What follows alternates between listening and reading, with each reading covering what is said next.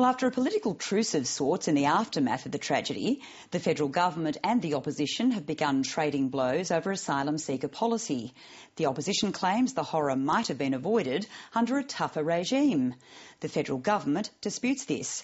And in the mix, independent Andrew Wilkie claims the opposition offered to double its humanitarian intake during negotiations to form minority government. Well, I'm joined now by opposition immigration spokesman Scott Morrison. Good morning, Heather. Good morning, good afternoon, good evening. Did you make that offer to Andrew Wilkie to double the humanitarian intake? No. What we had at the last election was a policy to marginally increase the refugee and humanitarian intake as part of a private sponsorship pilot based on what was done in the Canadian experience, which we thought was worthwhile pursuing. So that was our policy at the last election. We also said that we would increase the mandated UNHCR refugee component from within the overall cap, because we believed our policies, and still do believe our policies, would reduce the number of illegal boat arrivals, and that would free up more space in the program for those mandated refugees from camps. Are you suggesting that Andrew Wilkie invented this, or what? I'm not suggesting anything. I'm just telling you what we understood took place during those discussions, and that was our policy at the election. So there's nothing surprising about the fact that we said we were planning to take more, but the suggestion of doubling, no.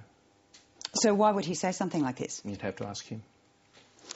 Well, moving on the Christmas Island accident, you were left it a few days before the gloves came off, but now they're well and truly off.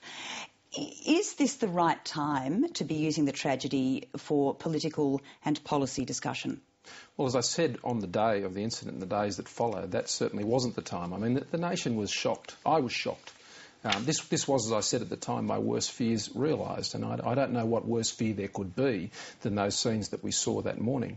But at an appropriate time, and I believe we're now in that phase, we cannot allow the policy to go unchanged in our view. I mean, there must be a change of policy. We've advocated that for a long period of time. We've had these views for 10 years, and we've been attacked for them. We've been called everything from racist to inhuman in terms of our views. But I do know that over 6 years, when we had our policy measures in place, there were just 10 boats and less than 250 people arrived. That happens in half a month these days. But does that take account of various push factors? Is that a distortion of the figures? No. Because you've had various events in Afghanistan, in Sri Lanka and so on? There's always been push factors. There have been push factors for decades and decades. In fact, the number of asylum applications made in industrialised country back in 1999 to 2001 got up to over 600,000. It's in its 300,000s today. But there will always be an insatiable demand for people to come and do this.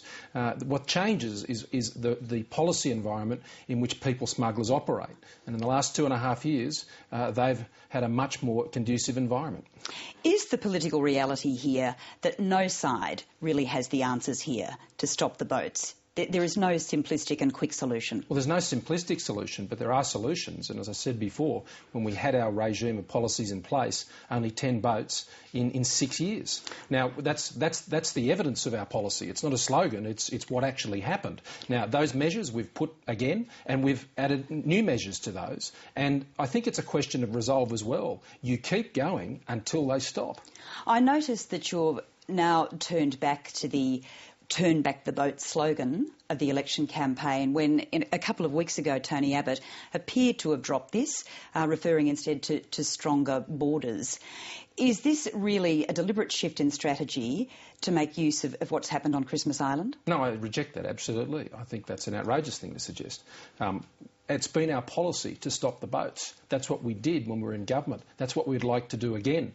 Now, no amount of consensus and bipartisanship is more important than that objective, and we're committed to that. I said today in a statement, I'm happy to work with the government, as Tony Abbott said yesterday, to work together to implement our policies. But it's the policies that are important, and the government needs to implement those in our view.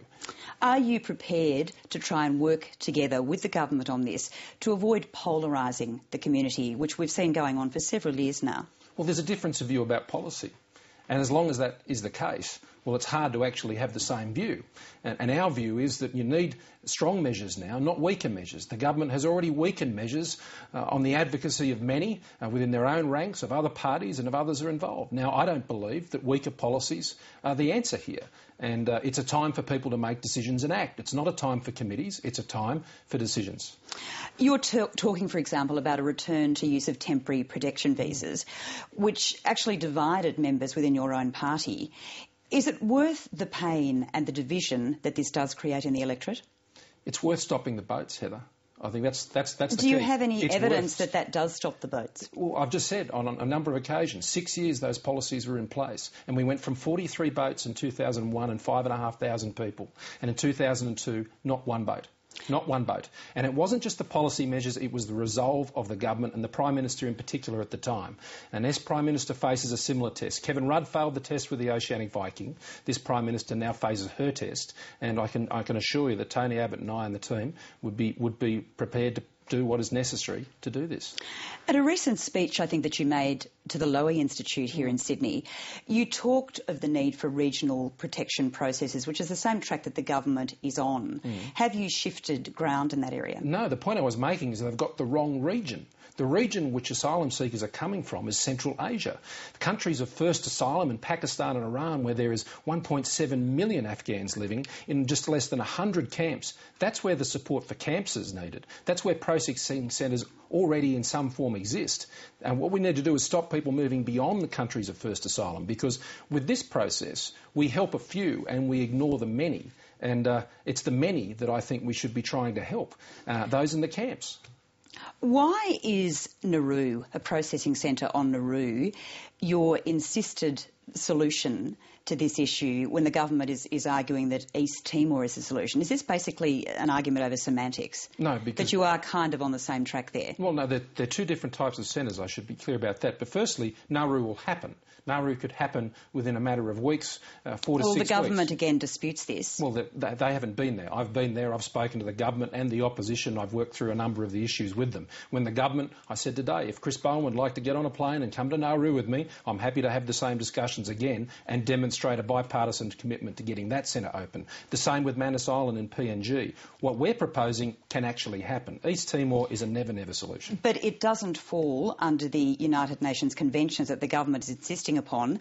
And also the government would argue that under that process, 90% of those who went through ended up in New Zealand and Australia anyway. Well, on that argument, then East Timor's a waste of time as well. But the other point I'd make is this, is the principle of non-refoulement, which is the core principle of the convention. That is now an established principle of international law. That is something that applies equally in Nauru as it would in East Timor or Indonesia or any other part of the world. So from my point of view, that's an excuse from the government not to take up an option that can exist. But let's say Papua New Guinea is similarly an option.